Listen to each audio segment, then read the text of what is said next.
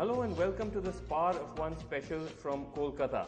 As debates rage around coal allocation and power and retail as well, I'm joined by somebody who's a key player in both those sectors. Sanjiv Goenka. Hi, Srinivasan. Sanjiv's company, for those who don't know, CESC, supplies power to Kolkata, and he also is involved in expanding his power sector interests, and he also owns the Spencer chain of retail stores. Sanjiv, thanks very much indeed for joining us. We're seeing right now a very pitched debate over this entire question of coal allotment in Parliament, dominating headlines. What do you make of it? Do you accept the view that the CAG took that these captive coal blocks were a mistake, or was it necessary at that time? You know, quite honestly, I think if you are looking at power, you're looking at growth of power generation, you're looking at giving cheap power to the average Indian, you need to make fuel available. Fuel is controlled by the government. Right. So as a private power producer, frankly, if you want us to add generation capacity, fuel in whichever form, whether it's coal, whether it's water, whether it's gas, it needs to be made available through a process that's clear, that's simple, that's transparent. That is what we from the corporate sector would want.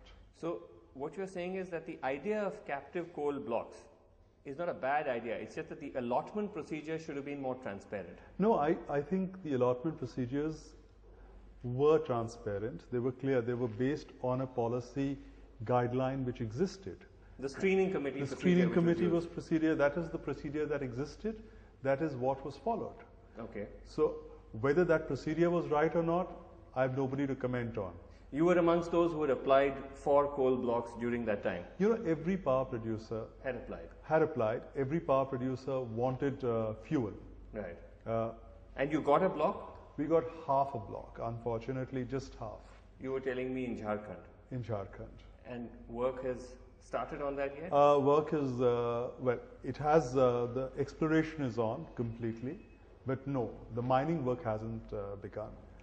Let me challenge you a little bit on the procedure, Sanjiv, because one of those who had questioned it at that time was the then Coal Secretary, P.C. Parag, who had written to the Prime Minister's office, which was handling the coal ministry, saying that the screening committee system was actually pretty opaque because everybody would come with whatever coal block or whatever interest they were pursuing.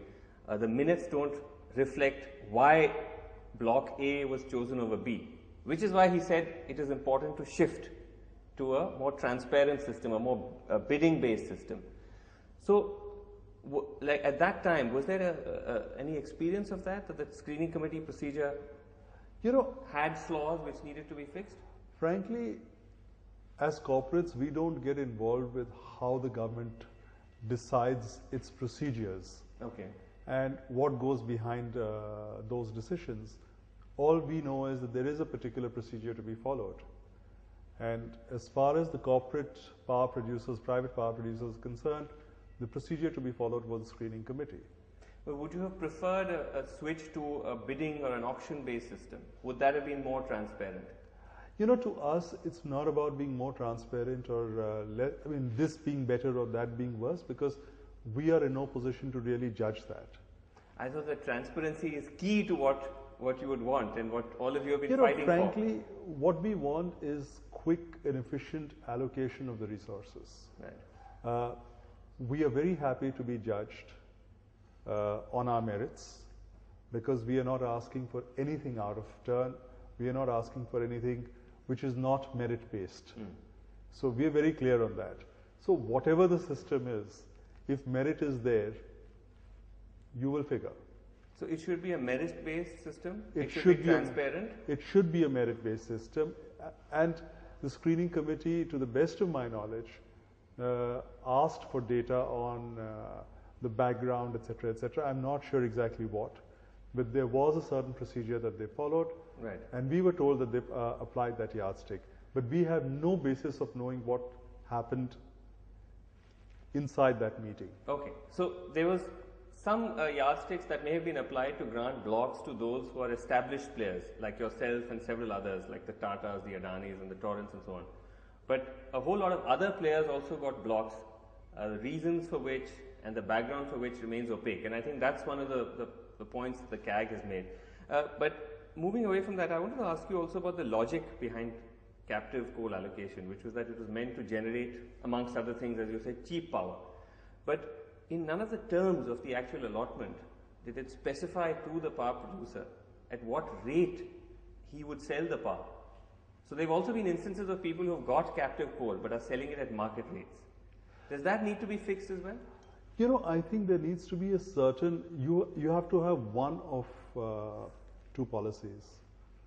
Either it's completely market-based or it's cost-based.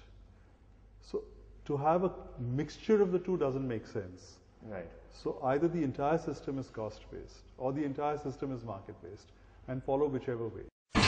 India's #1 news app just got even better. Download NDTV's new app. Fully optimized for Retina display. Full screen view. Faster response time. And Sudoku. NDTV's new iPad app. Download now.